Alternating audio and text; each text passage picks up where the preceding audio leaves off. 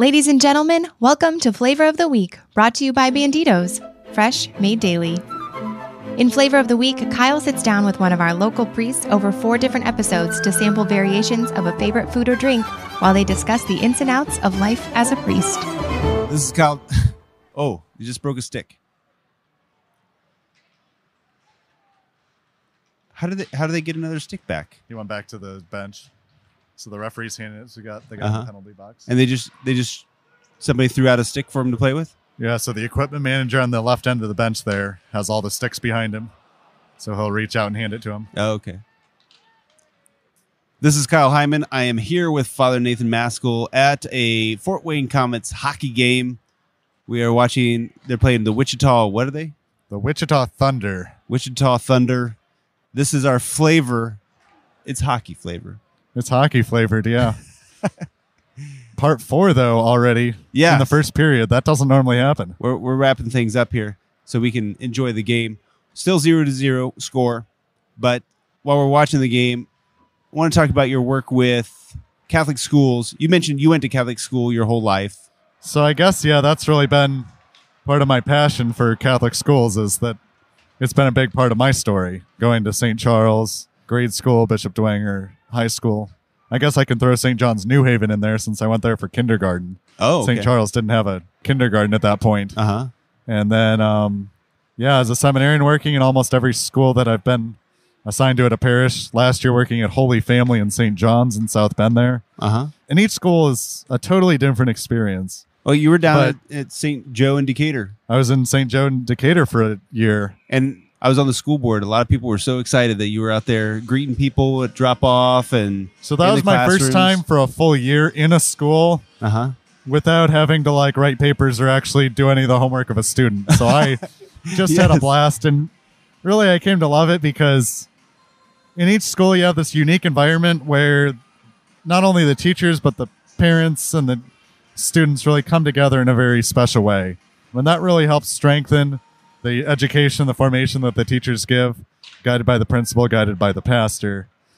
But it's a very special way that we teach the faith. In Decatur, that was as a seminarian. In Decatur, I was there as a seminarian, helping out with, literally about everything. So how much of that are you able to do now as a priest? A little bit less, but I still like to be involved. It's an easy way to be engaged with the students, kind of see their parents. I shoot more for afternoon dismissal at St. Pius if I can. High school, it's kind of a different beast. If I'm there, it's people go out so many different doors and you're walking past. Right. Actually, once a week we have a mass after school as well. Oh, okay. And so you're chaplain there. So I'm chaplain along with Father Dan Neeser. Okay. The bishop this year was actually able to get 2 priests at each of the high schools. So I don't know if that's happened before in our diocese or certainly not in a long time. But that really helps us out, especially being assigned almost full-time at a parish as well, and big parishes at that. So did that come with the assignment at St. Pius? That Bishop said, want you to go to St. Pius and be the Marian chaplain? Yeah, so it had happened, priest that I followed, Father Eric Bergner, he was chaplain at Marian High School. Oh, okay. So those high schoolers are so inquisitive and really have so many good questions because of the different things that they're learning. Sure. And are really able to put together a lot of that integration between subjects that, again, was part of my story of that Catholic culture and forming that. Because it is so important not to just keep it segmented like it's, one of the terms is trying to be a cafeteria Catholic. Right. Oh, and we had something interesting there. The goalie pushed off the net from the moorings. Those are those pegs. And so the play had to be blown dead while the Comets are on a power play. Does that happen very often? The fans are not happy, but that does not happen very often at all. It seems like it would happen. You're just ramming into that a lot. I mean, they're holes cut out into the ice, and so rubber pegs, but they're pretty firm, so they stay in there pretty well. Shots ring off the posts as well pretty often. Yeah. But they are meant to fall off so that people aren't injured. So what kind of questions do the high school students come up with? Do you have a most common question or your favorite one to talk about? I'd say there'd be 2 categories. One of kind of a miscellaneous category of kind of what some of the current topics are, but also steps about preparation. So preparing for either another level at the high school or looking forward to college or maybe beyond and even into a job. How some of the stuff that they learn can be applied then. Okay. Or maybe that they're feeling like this doesn't really matter or that there's not. And sometimes that's a very common feeling, to be able to share with others, you know, some of this stuff doesn't really seem to register with me, or it doesn't really seem to be something that I'm very familiar with. Right. It's such a interesting place, though, to be having these open and frank conversations about like what people were doing and how they can live their faith better. And that's really one of the strong themes during Lent, of that reconciliation both with God and with our neighbor. We'll be having our school penance service. Well, it'll already happened by the time this airs. But really, the things we learn don't just stay in Lent, but they're for our entire life as well. So how we can continue to take those moments of growth with us, just like we do in so many of the other areas. Sure. Our faith is guided by God in that special way of that ongoing conversation by someone who knows us so well. So are the students doing a lot of discernment, trying to figure out what God's calling them to as far as occupation, religious life, married life?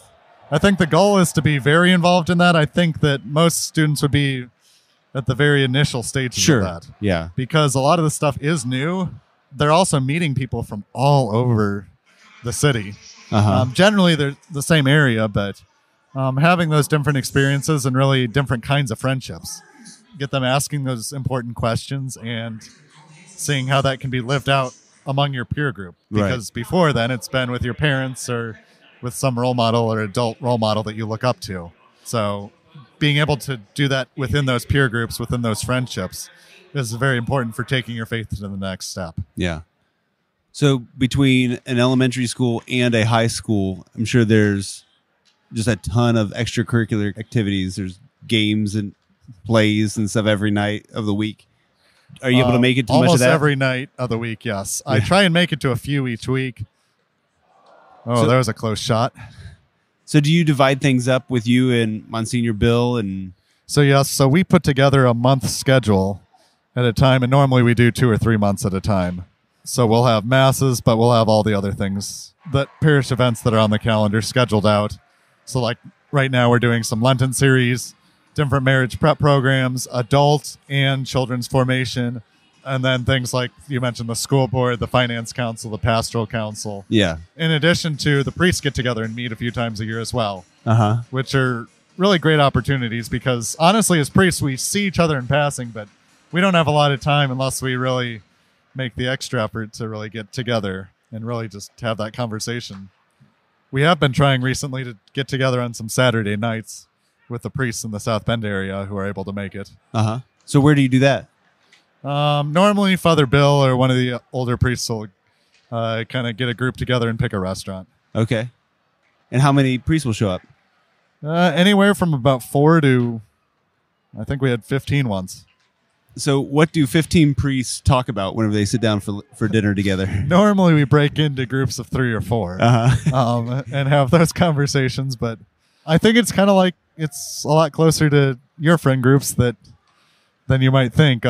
We talk about things like with the church and the church's calendar, just like any job, any vocation, you want to be looking ahead. Right. But then really our hobbies, you'll have the group of athletes, the ones who are reading different kinds of books, the ones who really want to dig more into scripture. We try not to talk shop too much around there, though.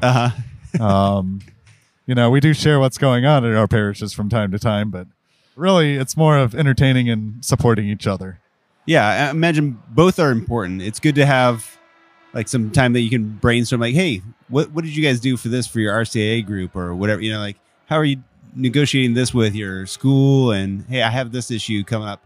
It's nice to be able to bounce that off of other priests. And I've been talking to some of the priests who are younger, a little bit older than me, who are becoming pastors, either at their first or second assignments, and really trying to work together in those ways because we have a lot of the same or similar programs at all these parishes and really trying to work together, especially with some of the up and coming things like the youth and young adult groups. I know we have a Marriage in Christ program that we're trying to work with together. And actually, we're trying to get a partnership together with a Lutheran church in our area. We've been trying to do different events back and forth between each other just to share some ecumenical dialogue and support each other on Christian living. And Marriage in Christ and young adult youth ministry is kind of an area we'd like to look at next to really see how we can pray together, how we can serve together with all those conversations that really appeal to a wide group of people, really teach them about Christian living and really show them what the Catholic Church has to offer. Yeah. I feel like there's a lot going on at St. Pius. It's a very active parish. It's the second largest parish in the diocese, so I believe we have over 70 or 75 parish ministries, parish groups, things like that. So a number of those would be like the choir, the youth group, things like that, but also small groups, faith formation opportunities. We also started a group by Mark Hart called the 99. So kind of a focus on those who are faithful in the church but are kind of looking for something else or a way to be involved and engaged in their faith in a little bit different way. How's that been going? I think it's going to be a very effective program. We're kind of at the initial stages of getting our group together, and our staff is actually going through their program first. Okay. And then we're going to kind of put it out to other parishioners as well. You know, another way to support each other, to pray for each other, and really learn about different forms of prayer. But St. Pius is a parish, we're trying to do a focused opportunity on the year of evangelization. And so different opportunities to share and to spread the faith. Really what a loving relationship with Jesus looks like and how others experience it, and how we can be a part of that community, the body of Christ. So do you think that that would work as well with a small parish, the 99? Oh, certainly. Okay. Really just a small group that would get together to talk about matters of faith. I think it could be very successful in. All right. Well, this has been a lot of fun. We've still got some more hockey to watch. Yeah, it's almost the end of the first period, and we're still got a 0-0 score. Yeah. So I imagine a lot is going to happen tonight that won't get recorded, and I almost feel sad for the people who aren't here at this game. Yeah. Wonderful. Good to spend time with you today, Kyle, and I look forward to seeing all of you out in our diocese. And thank you, Father Nathan Maskal, for joining me up in the cheap seats up here. Your flavor of the week, Fort Wayne Comments. So, Father Nathan, you got a mac and cheese and bacon sandwich? I believe that's what it's called. It's good.